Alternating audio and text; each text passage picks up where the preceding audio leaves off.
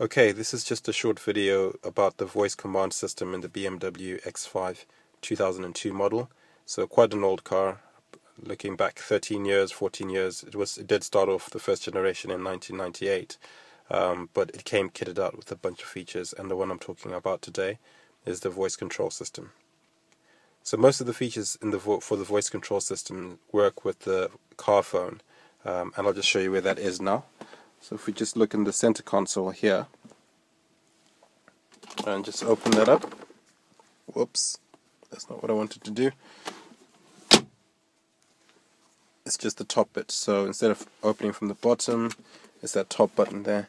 And basically what you'll see is the Motorola V50 phone. You can actually find that phone on eBay today, if you ever wanted to buy a really old phone. It is an old phone, by the way, so if I just take it out just so you can see, no smartphone features here whatsoever. It's just a very basic GSM phone, and I've actually got a SIM in there with Vodafone, so it all works. It's nicely hooked up and it does the job. As you can see, it's nicely embedded into this cradle here, which comes with the car. So that was BMW's choice of phone when they started this off. So you can see as I push it down, it's got latches that hold the phone in place. It's got a cradle, nicely cushioned for that particular phone. So unfortunately, I don't think you can just plug any old phone in there to get the system to work as a whole. As I say, you can get that Motorola V50 on eBay. They're still being sold about 50 quid a pop. Great, so we've got a phone enabled in there. We've also got the voice command button, and we've got our dashboard that will also give us some input or output from the voice control, just to give us visual confirmation of what we've told the car to do. So we'll just give that a go now. So typically what you'd want to do with the phone is to obviously make phone calls, and we'll start with that feature then. So to activate the voice command system, all you do is just press and hold the button. Dial number. Please speak the number. 0871 Sorry? 0871 0871. Continue. 2882 2882. Continue. 282. 282. Continue. Dial number. The number is being dialed. I'm going to hang up because it's a fast food restaurant, but just to give you the idea there, you get a little green light happening there, and the call starts to go through in a second or two. So I'm just going to try and hang up now.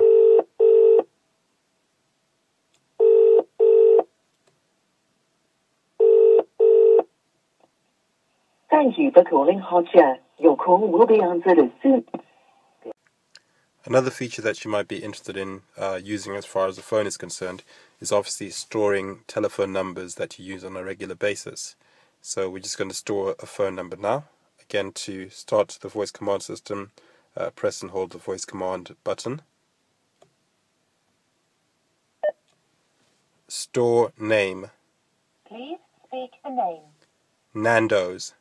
Please repeat. Nando's. Please speak the number.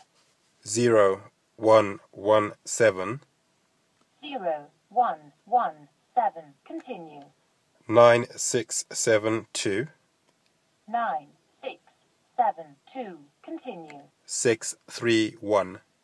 631. Continue. Store name. The name is stored.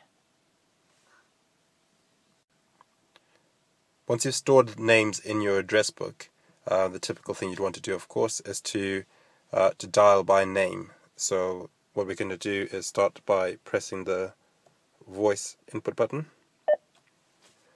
Dial name. Please switch on the phone. Fair enough. To switch on the phone, I just turned the ignition on temporarily and just switched the car off again. So again, just to dial the name. Dial name. Please speak the name. Nando's. Nando's. Is that correct? Yes. The number is being dialed.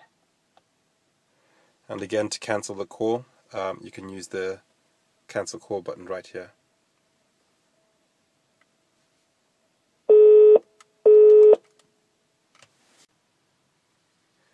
with the names that you have stored, you may want to clear them. You can actually clear the whole phone book. I don't advise that, but unfortunately it just clears the telephone numbers that are associated with people via voice input as opposed to the entire phone book. So if you buy one of these cars second hand, which is what I did, the previous owner will obviously have a bunch of numbers stored on there. If they don't delete them, unfortunately, so you have to go through that manually. You can only delete the voice input buttons using the voice input command, or delete the voice input names using the voice input command. I'll just show you how you do that for one person. Delete name. Please speak the name. Mr. T. Would you like to delete the name? Yes. The name is deleted. Fantastic. When you're inputting information into the voice command system, sometimes you can get details wrong, and one of the key things you can use there is correction. So let's go back to the scenario where I'm just dialing a number that I don't intend to store. Again, I'll press the voice input button. Dial number. Please speak the number. 0117683. 0117683. Continue. 289. 289. Continue. Correction. 0117683. Continue. 286. 286. Continue. 15. 15. Continue. Dial number. The number is being dialed. You've also got some other features that I don't completely understand really. It's to do with the volume, and I'm not sure if it's the volume for the car radio. I don't think it is because it doesn't seem to have an effect, or if it's the volume for the voice from the voice input system. But basically, if you hold down the input button, volume up, volume down, volume down,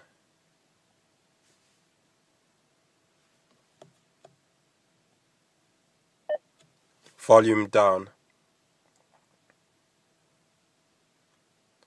So as I've said, I've done this with the radio on. It didn't change anything with the volume for the radio, and the voice input output was still pretty much the same level of volume. So it's just probably me not understanding how that button works. But in reality, I just tend to use the volume buttons if I need to take the volume up or down rather than voice input. Another feature that I think is probably more useful is to do with memos. So you can use these in different scenarios. Typical scenario is you're driving down, you see one of the phone numbers advertised on a vehicle.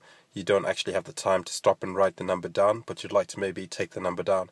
So that's a scenario where you might use memos, because it just allows you to take information using voice input and then read it out later on when you do have a chance to put the information down. So let's just say I just want to make sure that I remembered what to buy when I got to the shops, for example. Again, you've got your voice input button. Simply press. Record note. Don't forget to pick up the milk on the way home. Now to stop the note continuing to record, unfortunately you don't have a stop recording command. What you can do is just simply press the button again to stop the recording. End of note. To read a note, all you need to do is just give it the command read note, of course. First thing to do is to hit the input button. Read note.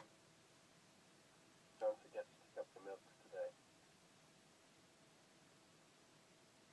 Store. Finished.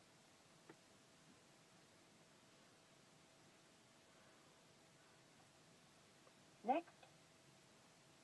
Don't forget to pick up the milk on the way home today. Now to complete the note, you need to press that button. So obviously I pick up a lot of milk. The nice thing about it is it'll continue through all the different notes, but obviously as it builds up, you probably want to be deleting those notes as well. To delete a note, I think you catch the drift now.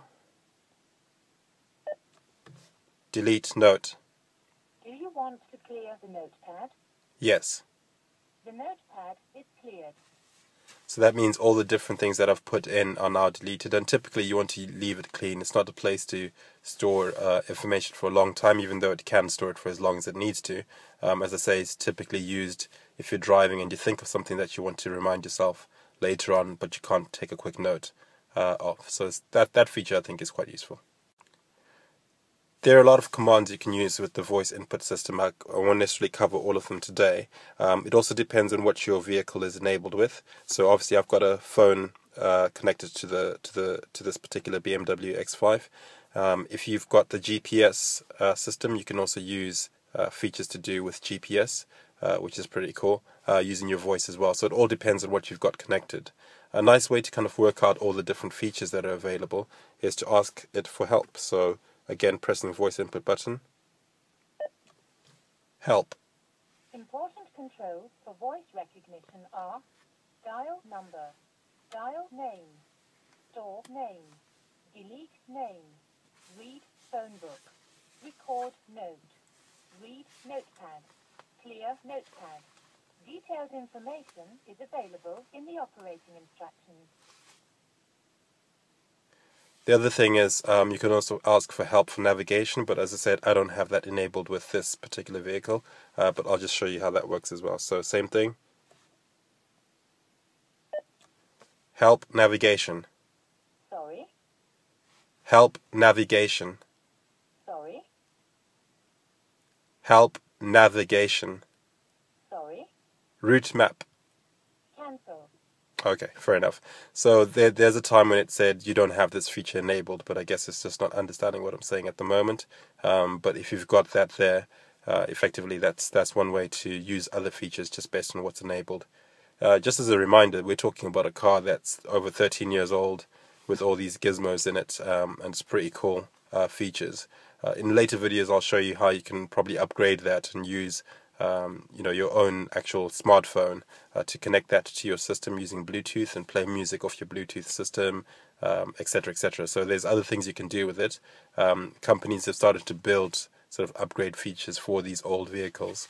Think of your BMW X5 2002 model or 1998 model as an empty shell, and you can plug in latest technology into it by just spending a little cash. So we'll talk about that in later videos. Thanks for watching.